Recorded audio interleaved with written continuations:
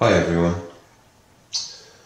As you can see, I was just starting to type in the description about this video, and then I thought, no, perhaps I'd better do a short one explaining myself in case I don't explain myself properly. So basically, look, I know they're not stars in the grass. It's little droplets of water, which obviously the sunlight is shining through. But if I could blacken out the whole background and you could just keep the light so you could just see that light, I bet you would think it was another one of my star videos. I just think that the sun, the stars, the moon are just nothing like we've been told. I believe that the sun and the moon are the same distance up as each other, and I think they're both a lot nearer. I think they're more like 4,000 miles away rather than the sun being 96 or 93 million miles away. I also believe that the sun actually reflects the light. I don't think the sun is the actual light source. I don't know if it's whether the sun's an object which can absorb, which is absorbing some type of energy and then can reflect it out, or if it's maybe getting it from above it and reflecting it. I'm not sure, but it looks to me like it's actually reflecting light rather than producing the light itself.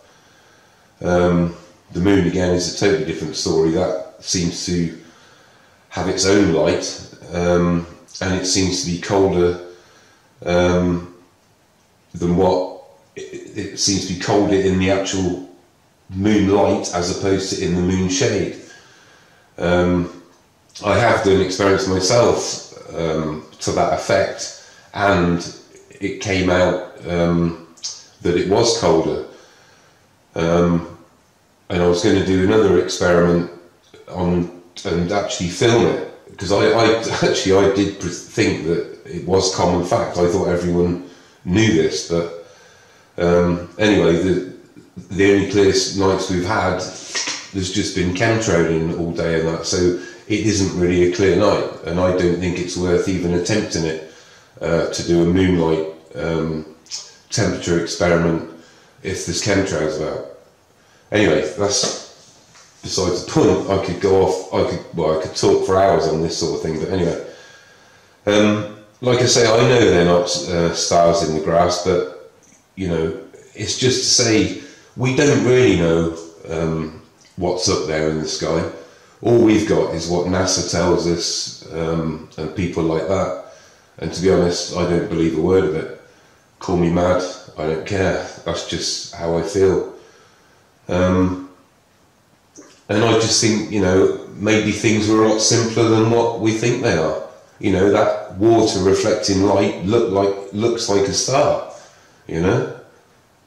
Perhaps the things up there are totally different, like I say, to what we've been told. Well, I think they are totally different to what we've been told, you know.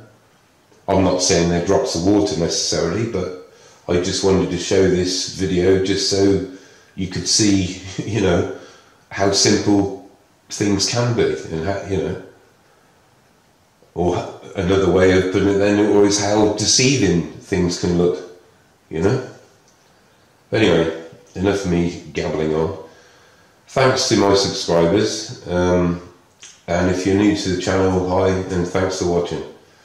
The reason I captured this in the first place was that I do film quite a lot of wildlife. I don't just film stars and chemtrails and stuff. I actually have the camera for filming wildlife and stuff as well.